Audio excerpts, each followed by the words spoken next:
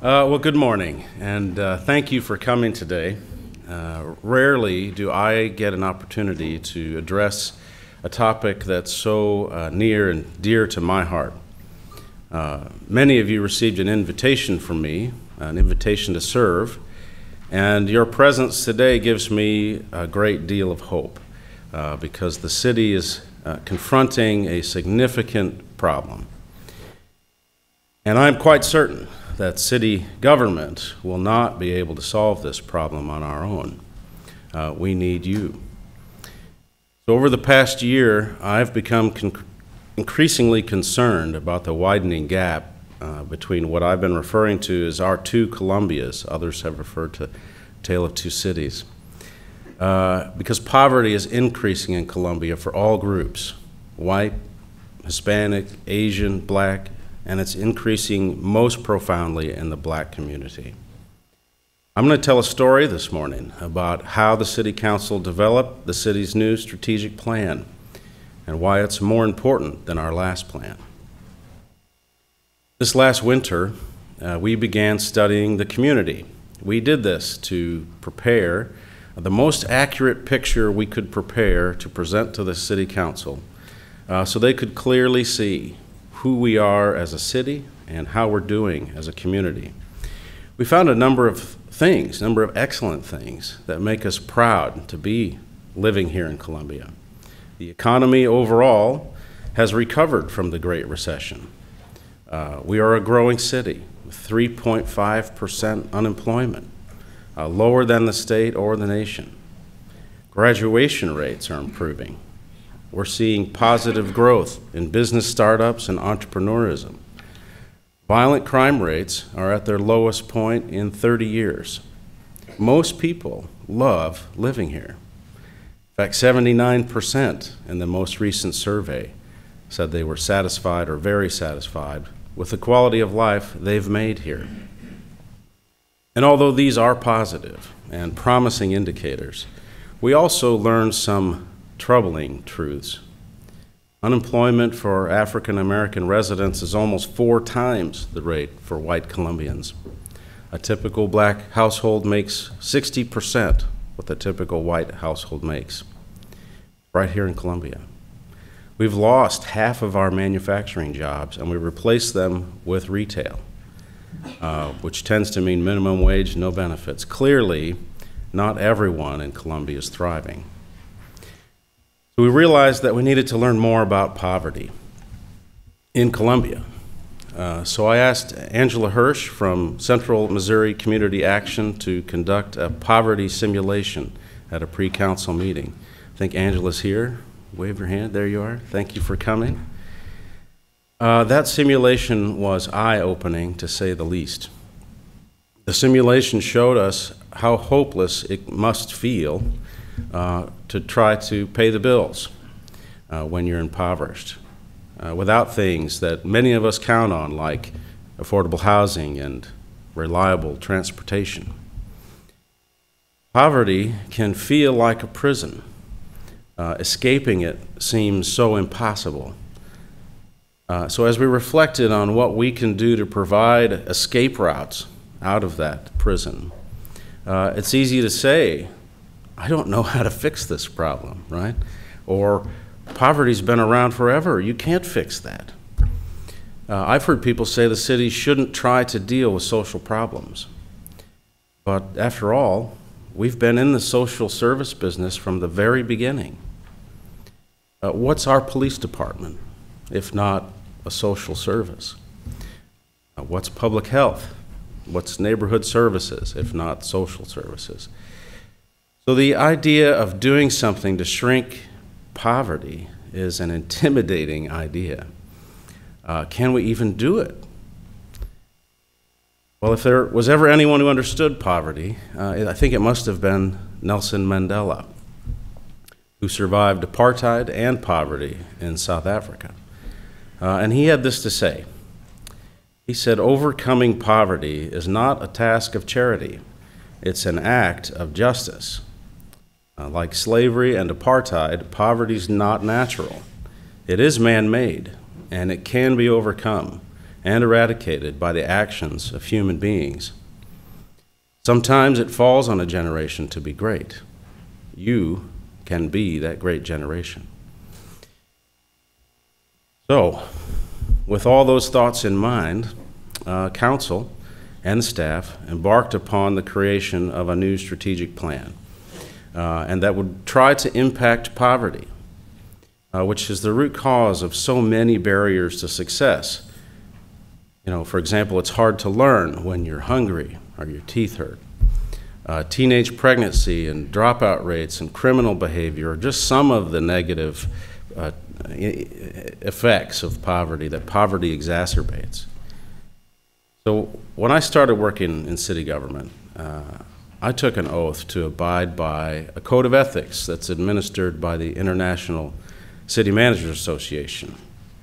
The fourth tenet of that code of ethics states that we recognize that the chief function of local government at all times is to serve the best interest of all the people.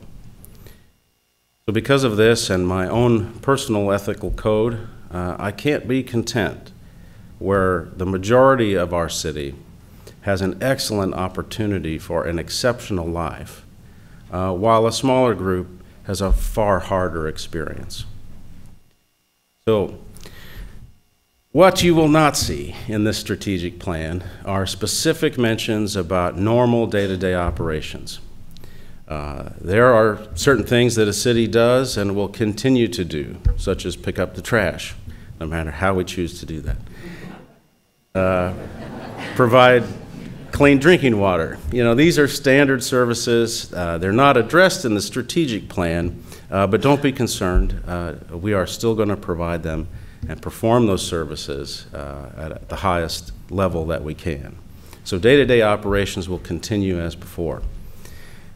The strategic plan that we have moves away from the whirlwind of the day-to-day operations, and it addresses what we aspire to accomplish as we are a growing community and offers tactics on how to achieve success for all citizens.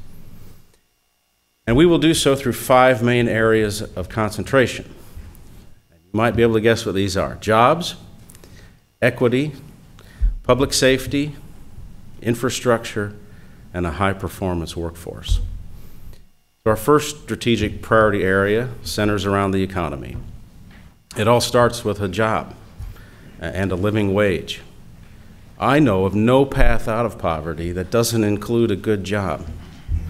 Did you know that back in 1968, the purchasing power of the minimum wage would be the equivalent of $10.55 an hour today?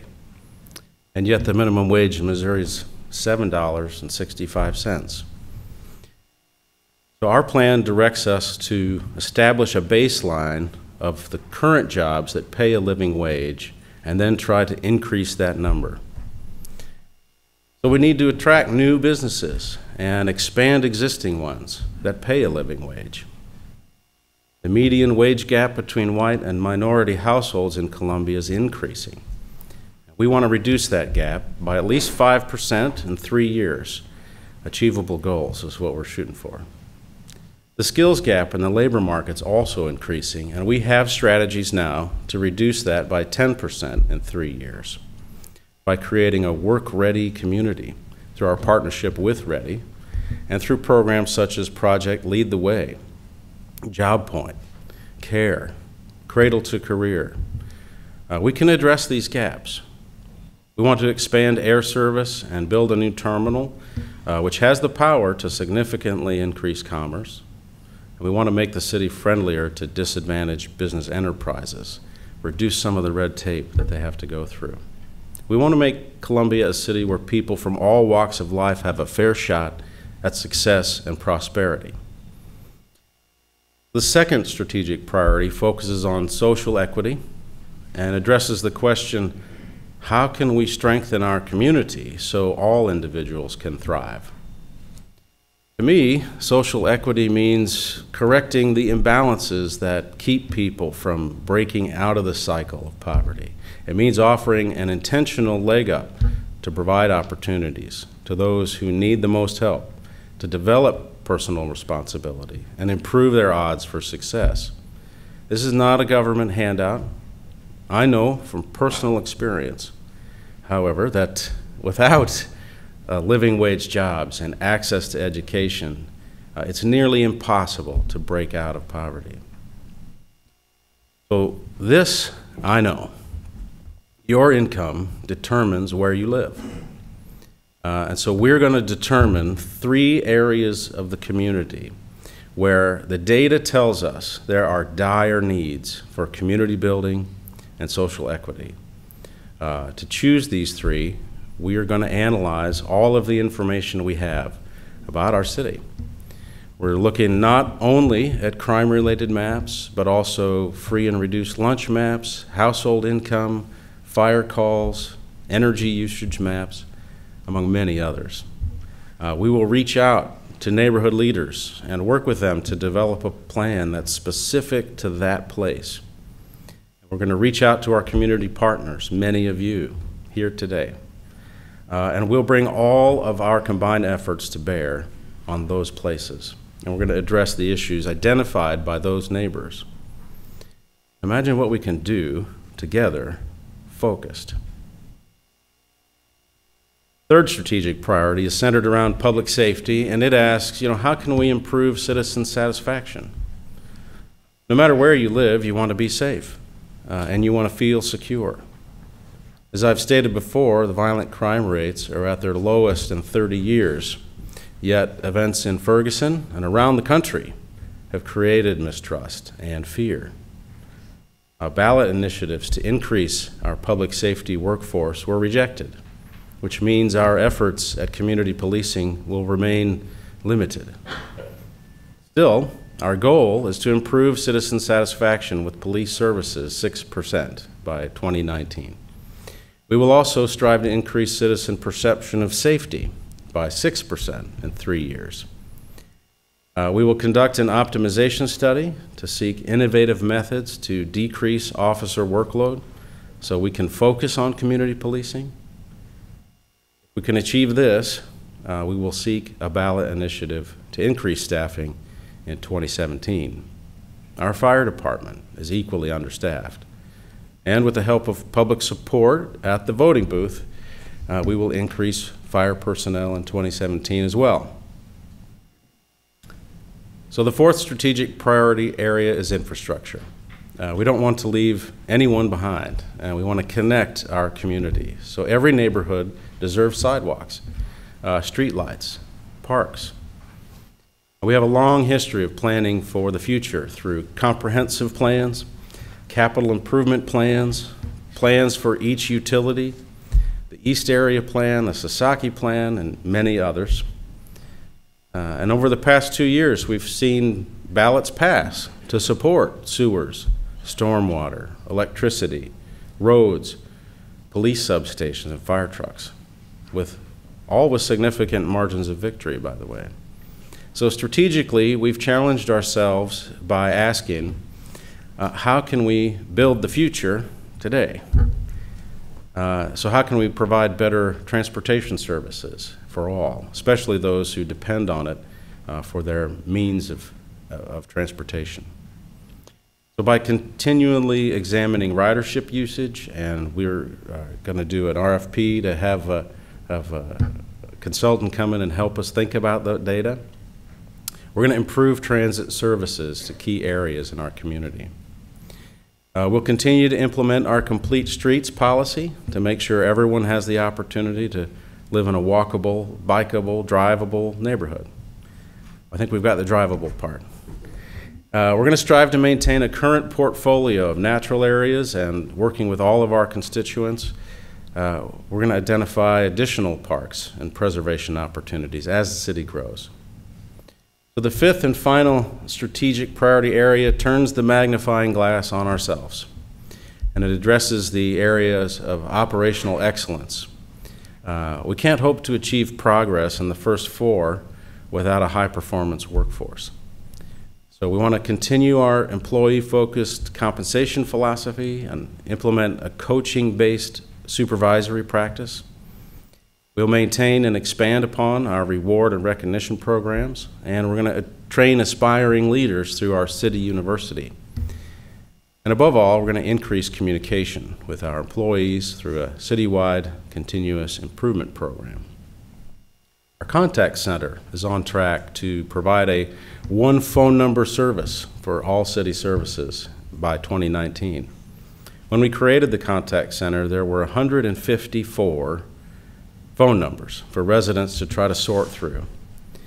We hope to reduce this to just 3 so that residents will have one number to call. They'll reach a real person who can answer any question they have or take ownership of the problem they have and set up a service call so we can fix that problem. So that's it. That's our plan. We will continue to provide a high level of service to all of our citizens just as before, and working with partners, we'll endeavor to lighten the burden of poverty by creating new, enlarging existing escape routes out of poverty.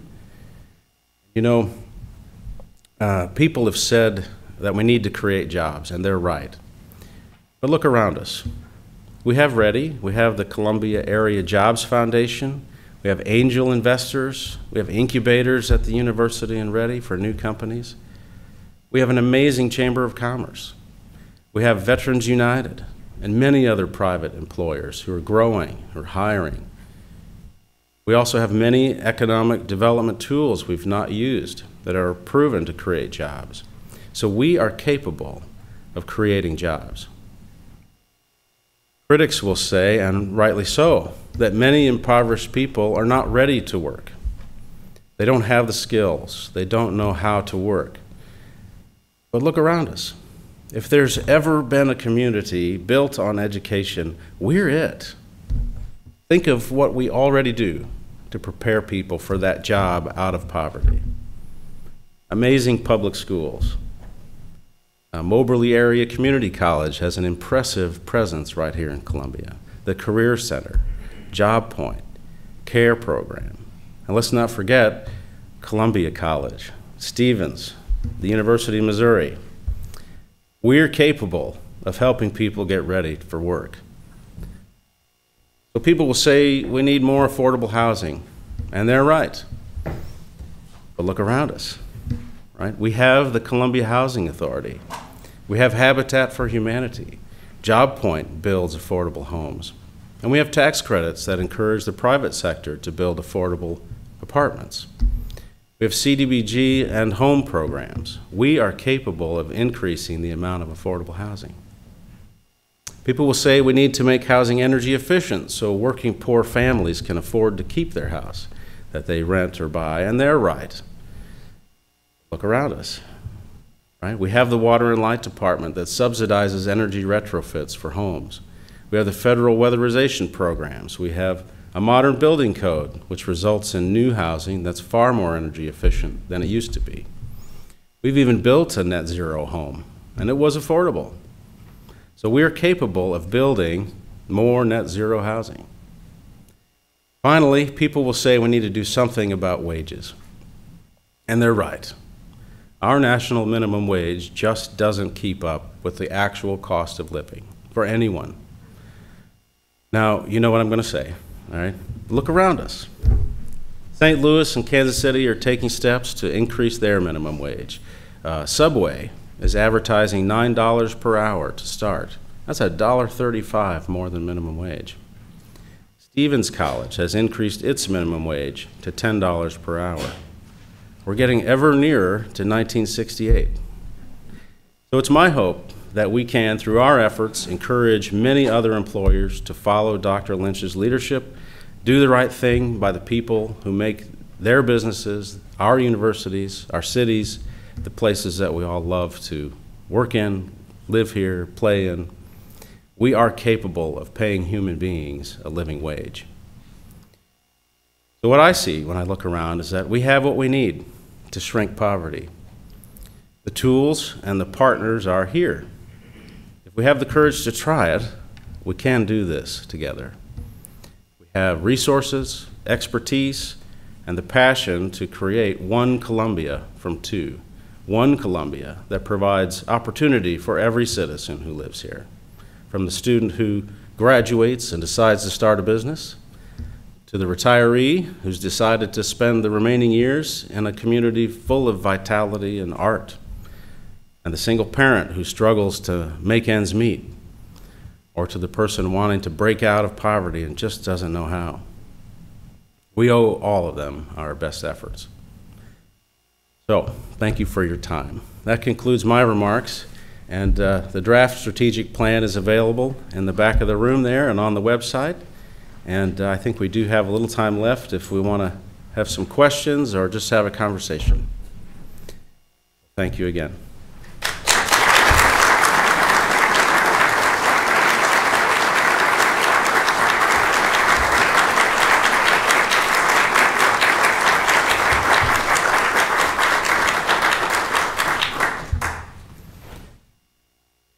If there are no questions, there are more donuts and coffee. Cheryl.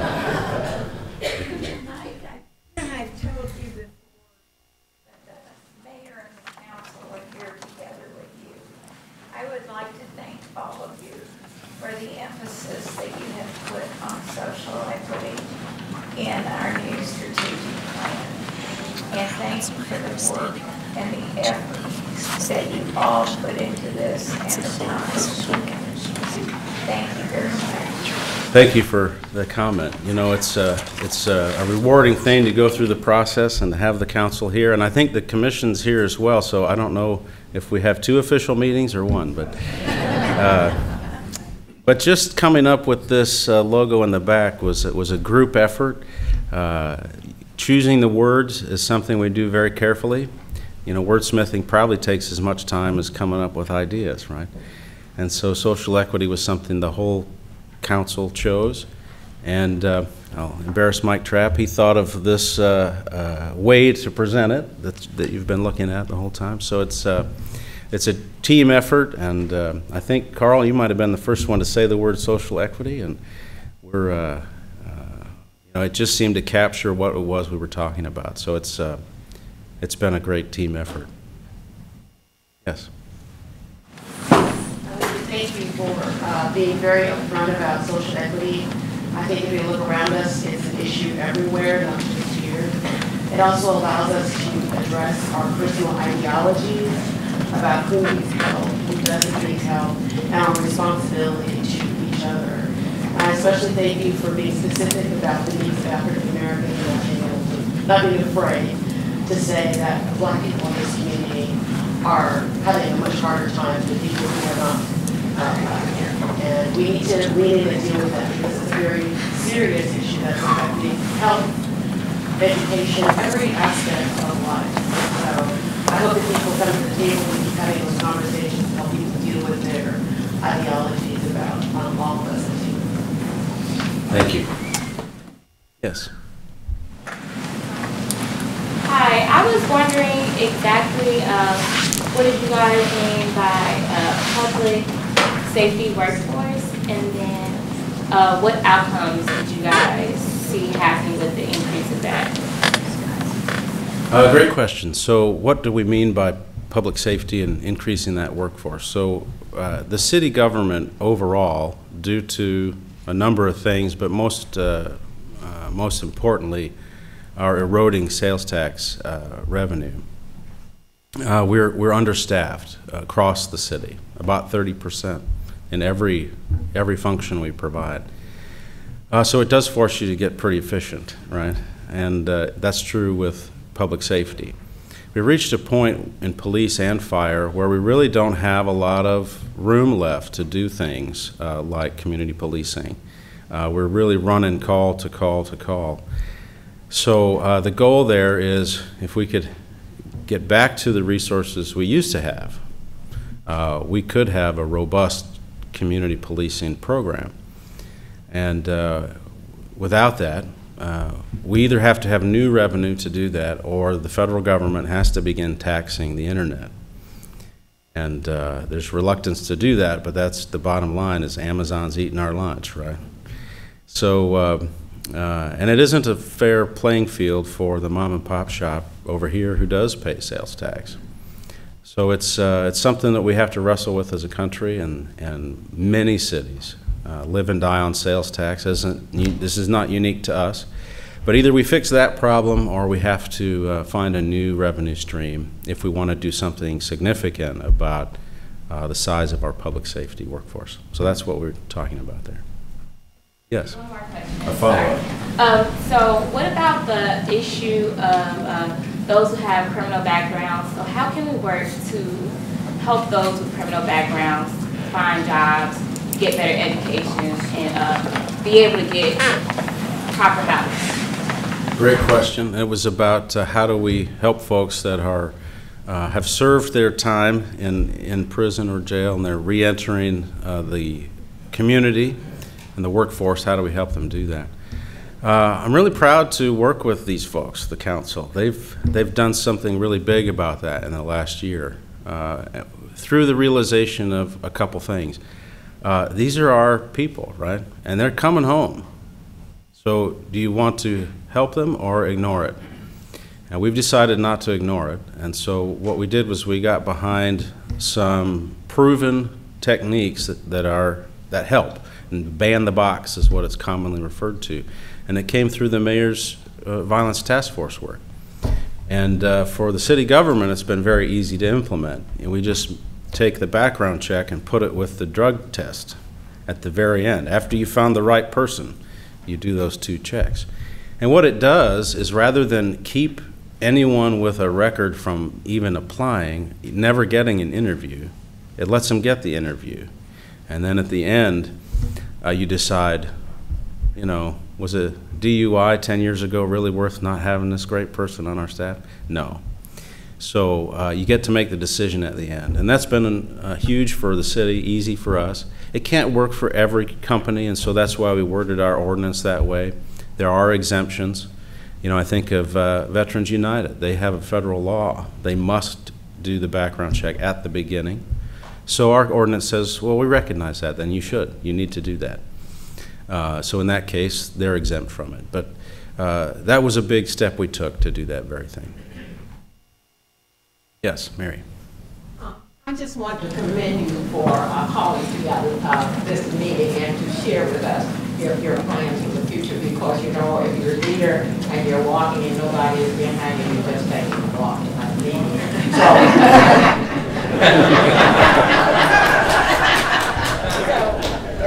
Thank you for the City Council so much for recognizing the big problems that we have and to try to start doing something to correct some of those. So I commend you for.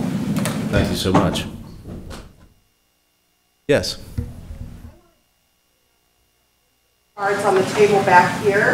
So some of you got them, some of you may have not. If you're interested in learning more information about the strategic plan or have any thoughts you want to share, if you would fill those out and just leave those on the table back here, that would be great.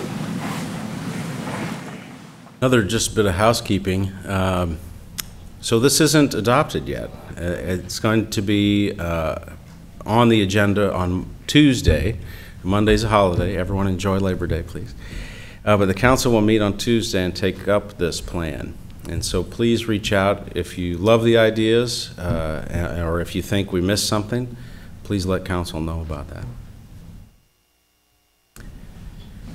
Anything else?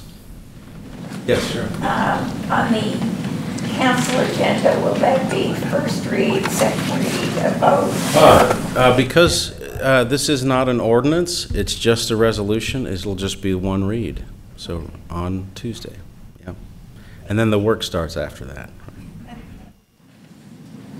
Well, very good. One more. Yes. Because I work primarily with the homeless community, are there any specific initiatives that you hope to implement in this plan that will affect positively the homeless community?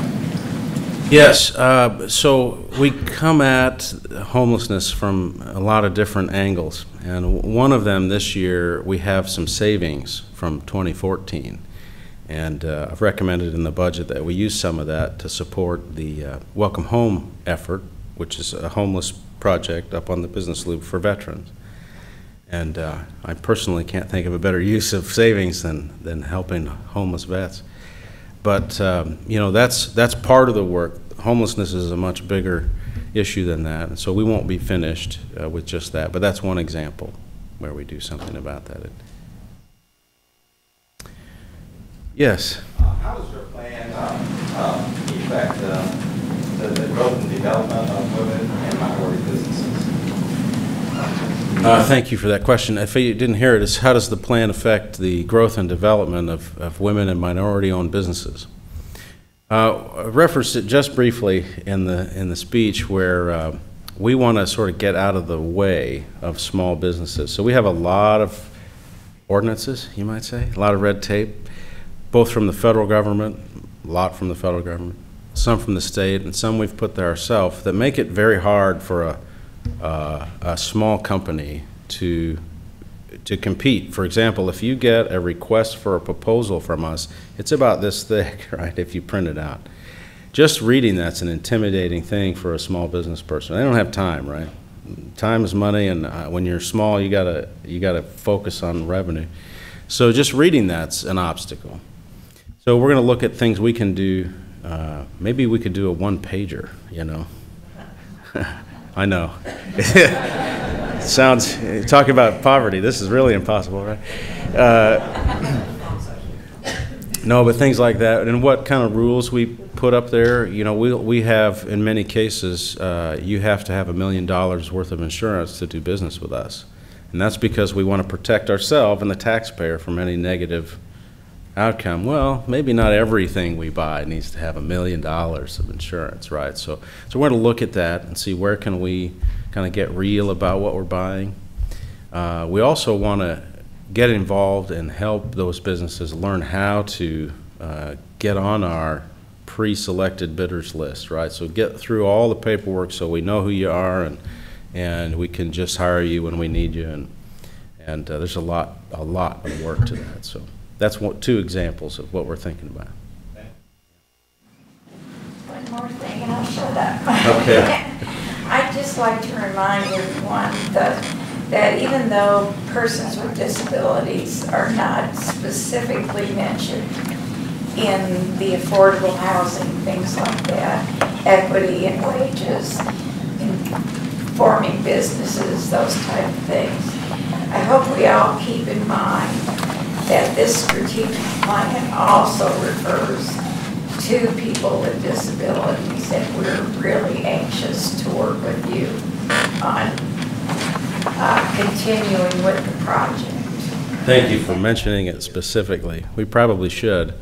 It certainly does. And the thing about poverty, you know, it hits every group you could define.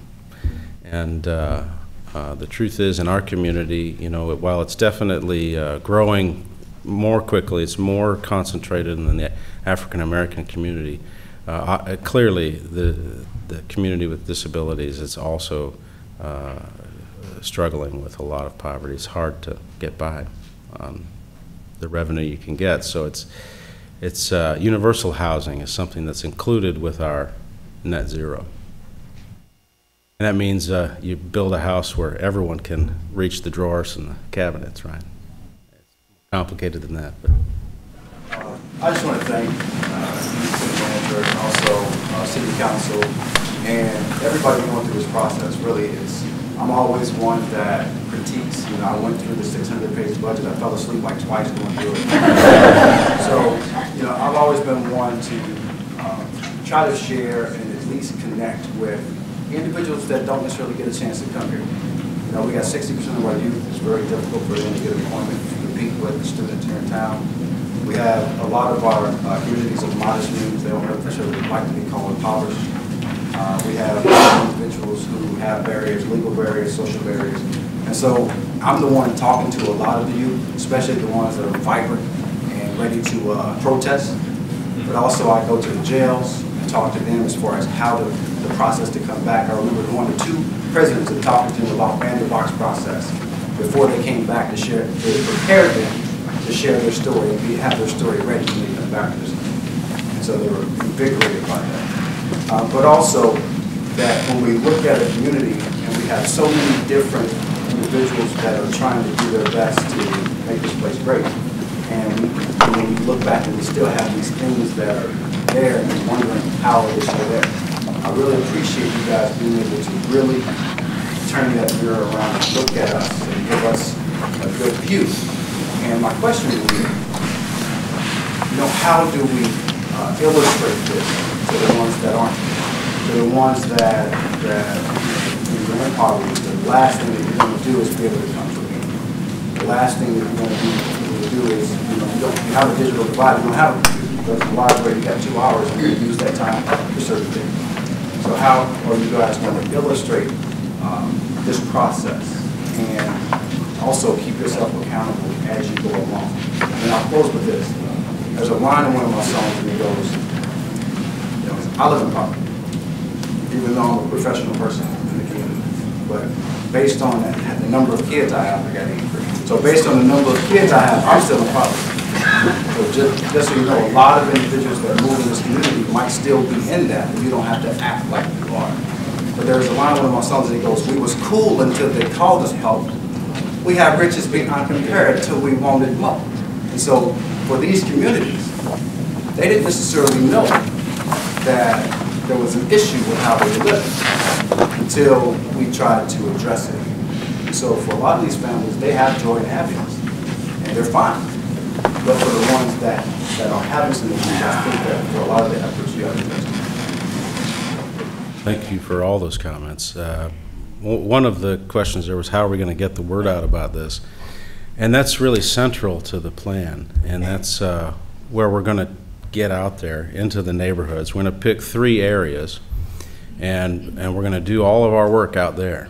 So rather than being here at City Hall and saying, you got our number, right? It's kind of like a bad relationship, right? You know where I am, right? Call me when you... we're going to get out there, and we're going to tell them, why we're there and see what they want. You're right. We're not going to let the words come out of our mouth. We're the government, and we're here to help, right?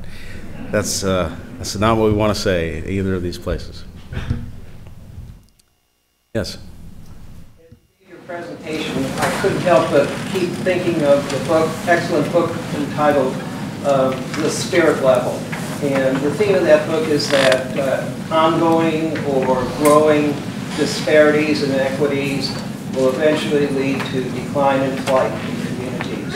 And so I think that really brings home that your effort in this and everybody's effort in it is something that's both urgent and mandatory. We just can't wait any longer to start this. So thank you very much. Okay. It's getting warmer in here. I'll have to talk to the council about, no. Is there one more?